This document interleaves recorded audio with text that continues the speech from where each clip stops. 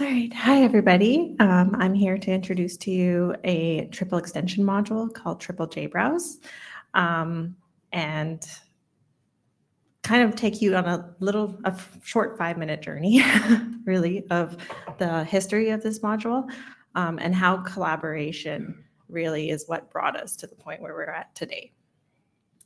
And so if you haven't inferred from the name of the module, it involves two pieces of software known as Tripal and JBrowse.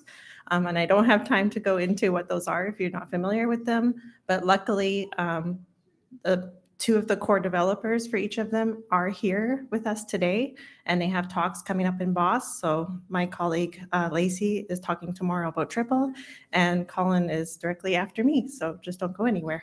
But the TLDR of what you need to know about these two is that Tripal is a highly customizable web toolkit to create biological databases, and JBrowse is a genome browser. And so this module tries to incorporate JBrowse into a Tripal website.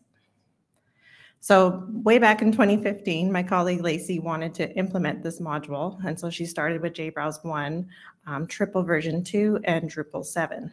And she just went ahead and embedded it on a Tripal page, and as you can see, things are kind of a mess. The CSS classes were like really clashing between Drupal and JBrowse. It didn't know, like, JavaScript versions didn't line up between them. And it was completely non-functional. So a user couldn't go in and try, to navigate the genome. So that was a problem. And so we ended up resorting to using an iframe, and that did, get rid of all those issues that we were having because it keeps JBrowse in kind of its own little container inside of a Tripal site. But there's unfortunately a lot of downsides to this as well. And that's that the database can't really communicate. The databases underneath can't communicate with each other. And so we envision, for example, on Tripal gene pages, you would go to search for your gene of interest on a Tripal page, on a Tripal site, and it would show kind of a little JBrowse of that gene, like pre-zoomed in and everything. So those could be created dynamically on the fly.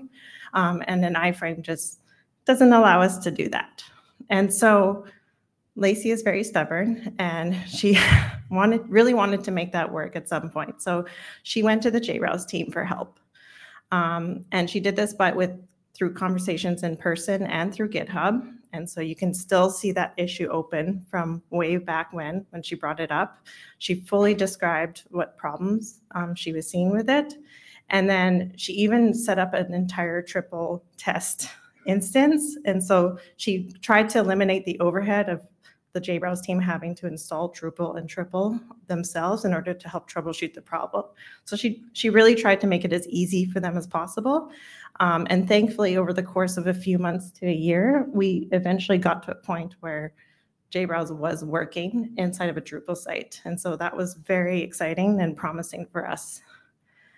But by the time we were at a point where we could try and upgrade our module to truly embed and then start having the database interaction, web technology got ahead of us. And so that leads to new problems with integration, unfortunately. And so JBrowse had changed a bit of their CSS infrastructure, and Drupal, of course, still had a lot of CSS problems as well. And so it was looking like, we were just not able to keep up with it. But with major software upgrades, there's an opportunity for better integration. So largely thanks to community feedback, JBrowse 2 and Drupal 8 and up really kept in mind software integration during their major upgrades, and we really noticed this. And so we went ahead with JBrowse 2 and the newest version of Tripal, not quite released yet, but Tripal 4 and Drupal 10, that we were able to embed it. It was pretty straightforward.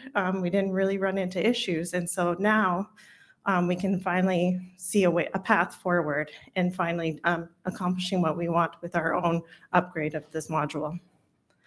So quickly, the lessons we kind of learned is that it requires work and sustained effort on our part.